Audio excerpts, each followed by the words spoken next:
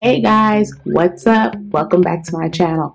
Have you ever wondered, after you take out your braids, how come your hair is locking up while you're shampooing?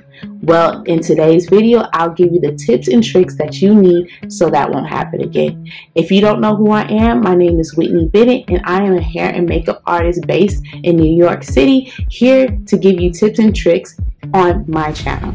If you are not subscribed, please go ahead and subscribe, and don't forget to give this video a thumbs up, and let's go ahead and get focused. Alright, so we took out Amanda's braids in a previous video, and now it's time to show you how to shampoo her hair. You want to wet down each section. Remember, she had 4 sections that was detangled. So now I'm just going to rinse her hair. She has a lot of oil and leave-in conditioner in the hair, so you just want to make sure you really rinse it. Alright, so I went ahead and sped up the video. We rinsed the whole head, and now it's time to condition the hair. Yes, you are going to condition the hair before you shampoo. Like I always mention in all my videos, and I'll make sure I link them in this video, you definitely need to work in small sections when you're applying the conditioner.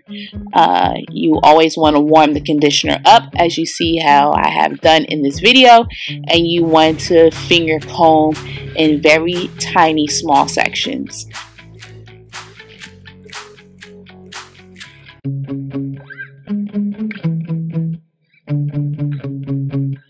If you're not used to finger detangling, please keep the sections that you had before you condition the hair and work in those sections by adding the conditioner.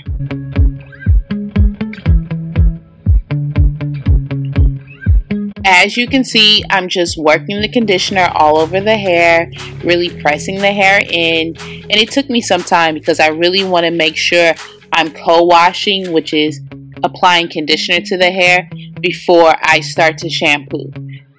If you have experienced knotting before, it's because the hair wasn't oiled and moisturized enough during the braids, and it's not getting its normal moisture. So of course, when you hit water and shampoo before you put conditioner on, it knots up on you. So yeah, try this trick. You totally won't have any knots, and you won't lose your hair. Now that the hair has been finger detangled and conditioned, it is time to rinse the conditioner out, and then we're going to go ahead and start to shampoo. I'm going to go ahead and speed this process up just because we already know how to shampoo, right?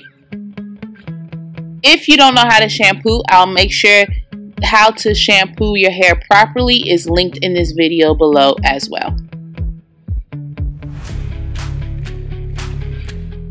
Just like with the conditioner, you want to go ahead and shampoo in sections. You want to definitely make sure you're focusing at the scalp and not too much at the ends, because the buildup is at the scalp, and you just go ahead and get that scalp squeaky clean. And that's it, guys. Thank you for watching. Make sure you have subscribed to my channel and you hit that notification button if you have not. And until next week, peace.